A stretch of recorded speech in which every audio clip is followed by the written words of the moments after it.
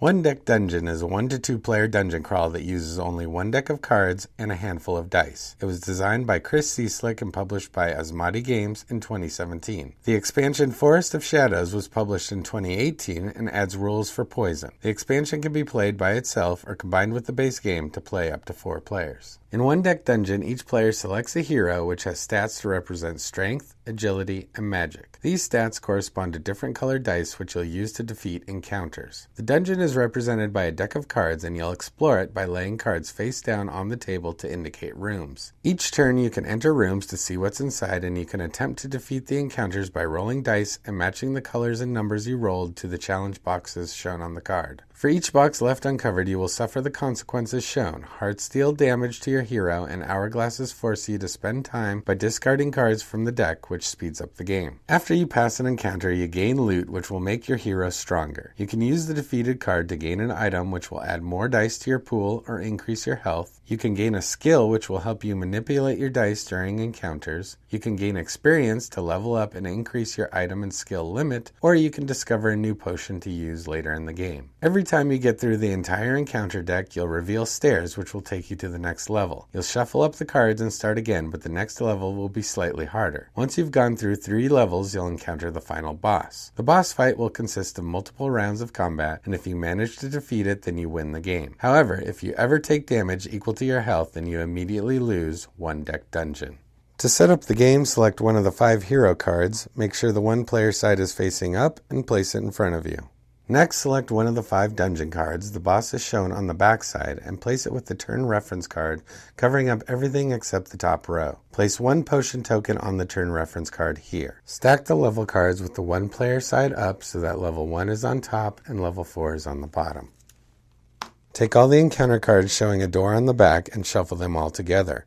Place the stairs card on the bottom and put the deck in the center of the table. Finally, place all the dice, damage tokens, and potion tokens within easy reach. Now you're ready to explore the dungeon. One Deck Dungeon is played over a series of turns. Each turn has 2 steps. First, time passes, and then you can choose to explore or enter a room. When time passes at the start of each turn, you must spend 2 times shown by 2 hourglasses on the player reference. Spending time means you take the top card off the encounter deck and put it face up in a discard pile. So at the start of each turn, you'll discard 2 cards. Next, you can explore the dungeon or enter a room.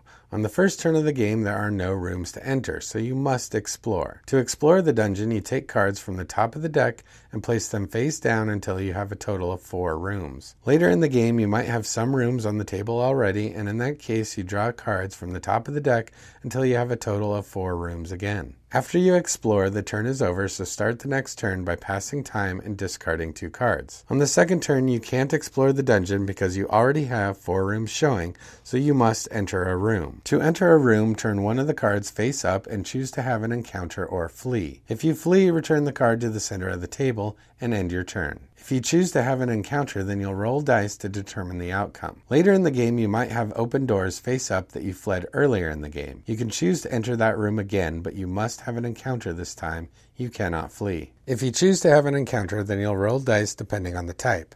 There are 2 types of encounters. Combats have this symbol next to the name and represent monsters in the dungeon. Perils have this symbol next to the name and represent traps and other obstacles in the dungeon. Let's take a look at combat cards first. The edges of the card show the possible loot you'll get as a reward for defeating the encounter, which I'll explain in more detail later. Special abilities are shown here, and they take effect immediately. Some abilities tell you to do something now, like placing 1 damage on a hero, and others will affect the combat and dice rolls later, like spending time for each one rolled. Finally, the challenge boxes are shown here, and this is the area you will be focusing on during combat. Now, before you start rolling dice, you get the chance to use your heroic feat shown here on your hero card. The symbols next to the name of the feat indicate when you can use it. This means you can use it during combats, this means you can use it during perils, and this means you can't use it during the boss fight at the end of the game. Feats grant you black dice indicated by this symbol, which act as wilds during the combat and can be used as if they were any color. The Archer's Eagle Eye feat lets us spend 2 time for 2 black dice, or 4 time for 3 black dice,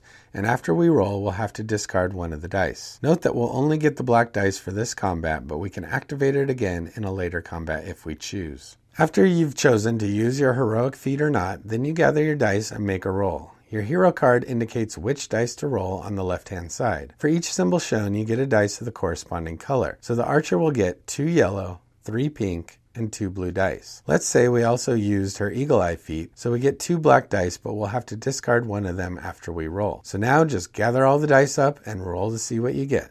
Next, you place dice on the combat card, trying to fill up as many boxes as possible. You also have to place dice on all the boxes on the dungeon card. The left side is used for perils and the right side is used for combats. To place dice on a box, you must match the color, and the values on the dice must be greater than or equal to the number shown on the box. If the box is a single square, then you can only use a single die, but if the box is bigger, then you can use as many dice as you want. Boxes with an armor symbol must be satisfied before you can place dice on other boxes. You can also trade in any 2 dice for a single black die with a value equal to the lowest number of the dice you traded in. Lastly, you can use your hero's skills to manipulate the dice as long as they show the combat symbol. I'll go over this in more detail later. Once you've placed all your dice, you must suffer the consequences. If you've covered all the boxes, then nothing happens and you skip straight to gaining loot. If you left any boxes uncovered, then check the symbols on those boxes. An hourglass means that time passes, and so you discard cards equal to the number of hourglass symbols. A heart indicates you must place a damage counter on your hero. If your hero has damage tokens equal or greater to their health, then you immediately lose the game. Otherwise, you get to gain loot for defeating the encounter. Each encounter card can be used in 3 different ways as loot. The left side shows the item you can gain. You slide this under your hero and gain the indicated dice and or health in future encounters. The bottom could show either a new potion or a skill. To identify a new potion, slide it under the turn reference card and add a potion token. To gain a new skill, slide it under your hero for use later in the game. There is a limit to the amount of items and skills you can have based on your current level. At level 1, you can have 1 item and 2 skills, but that will increase as you level up. To level up, you have to earn the indicated amount of experience, in this case 6. This leads us to the last way you can use an encounter as loot. The top of each card shows the amount of experience it is worth, and if you choose not to use it as an item or skill, you can instead place it under the level card. Once you have the amount of experience you need, remove the experience cards from the game and advance to the next level. When you level up, read the new card since it might give you potions, shown here, or black dice, shown here. These black dice can be used in every encounter going forward. One last thing to note about loot is that you can replace an existing item or skill with a new one if you choose. Take the old card and place it as experience under your level card. Now that you know how to resolve combat encounters, let's look at Peril Encounters.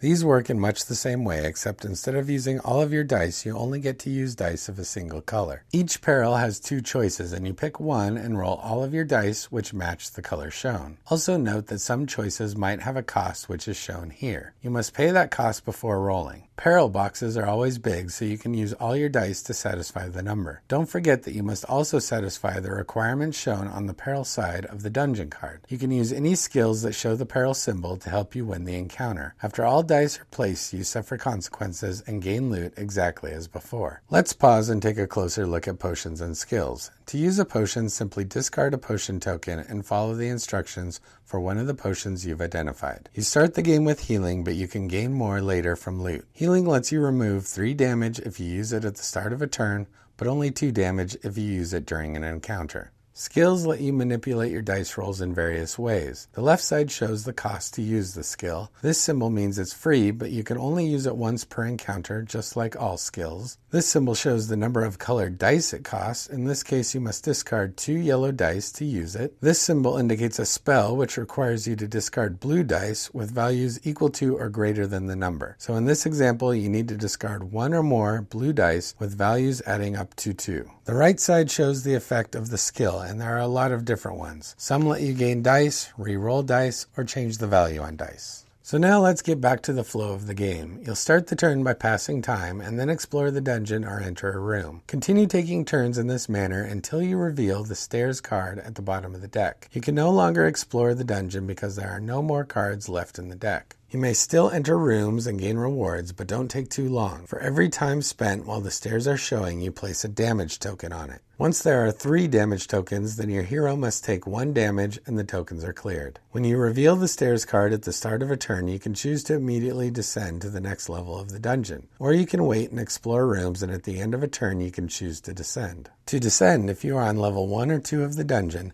then advance to the next level by sliding the turn reference card down. Take the discard pile in any other rooms and shuffle the cards back up. Place the stairs on the bottom again. Play through the deck exactly as before, except this time you must satisfy all the boxes shown on the dungeon during an encounter, not just the new one revealed. If you are on level 3 of the dungeon and descend, then you trigger the ending boss fight. Turn the dungeon card over to reveal the boss. Boss fights are similar to combats, but they are played over multiple rounds. Note that heroic feats with this symbol cannot be used in boss fights, so return any stored dice back to the general supply. In each round of the boss fight, you will roll the dice, use skills, place dice, and suffer consequences just like in a normal combat. However, after you suffer consequences, if you are still alive, you strike the boss. For every boss symbol that you covered, you do 1 damage to the boss. If you do damage equal to their health, as shown here, then you win the battle. If the boss isn't dead, then start a new round by removing all the dice from the card and rolling again. Note that each boss has a special ability shown at the bottom of their card that applies to this combat. Just to reiterate, if you ever take damage equal to your health, then you immediately lose the game. If, however, you make it through the deck 3 times and also manage to defeat the boss, then you immediately win 1 deck dungeon.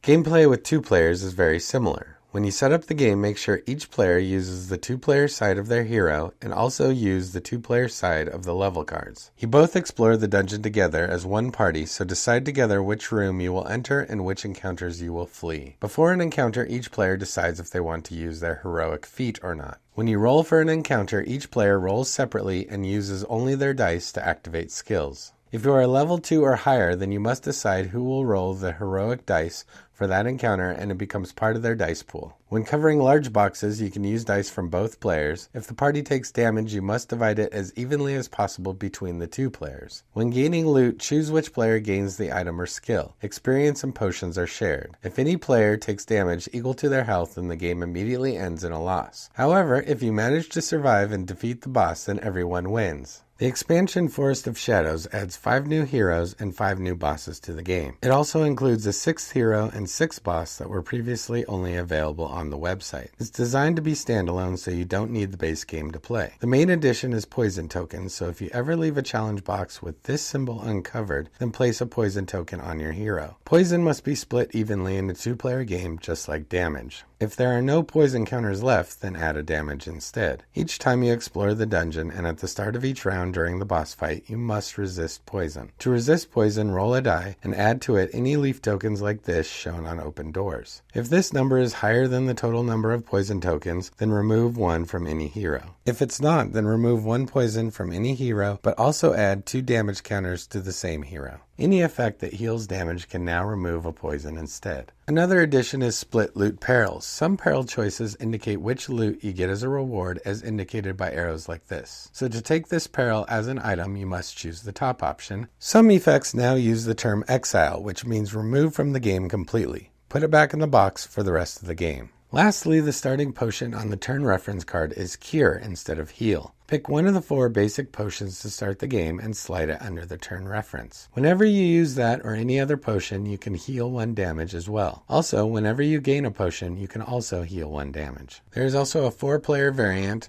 rules for a campaign mode, and the ability to create your own hybrid dungeon by combining cards from both games. Alright, and that's how you play 1 deck dungeon in the expansion Forest of Shadows. If you're interested in buying this game or the sleeves I used, check out the Amazon links in the description below. This game is very simple to teach, and even my 8-year-old daughter understood the rules, but don't let that fool you into thinking this is an easy game, because it's not. It's very hard to make it through the deck 3 times, and the bosses are no joke. You really need to focus on building up your items and skills with the boss in mind because you won't win otherwise. I like the variety of heroes and dungeons, but the core gameplay is fairly repetitive. I don't mind this at all, but I wouldn't play more than a couple games in one sitting. One thing I really like is the puzzle of each encounter card and filling up all the challenge boxes. Something about rolling a bunch of colored dice and using your skills to change them to the values and colors you need is just really fun. Overall, I really enjoyed this game and would recommend it if you don't mind a fairly challenging game with lots of dice rolling. The art is great and the game is very small and portable. It's cheap enough to recommend giving it a try if it sounds interesting, and you won't be out too much money if you don't like it. So that's it for me. Let me know in the comments what you think of One Deck Dungeon and whether you found this video helpful. If you enjoyed this video, give me a thumbs up and consider subscribing for future videos. If you want to check out more of my videos, just click the links on the screen